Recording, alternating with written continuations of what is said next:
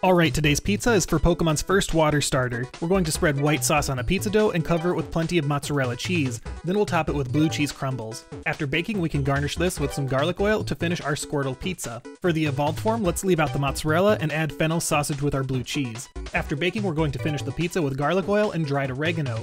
And here is a Wartortle pizza. To evolve it one more time, we're going to toss in sliced onion with our other toppings. We'll let this bake in the oven for at least 6 minutes at 500 degrees Fahrenheit. Then we'll garnish it just like the last pizzas. And this is our Blastoise pizza. Next time I'll be making one for Butterfree, so hit that subscribe button so you don't miss it.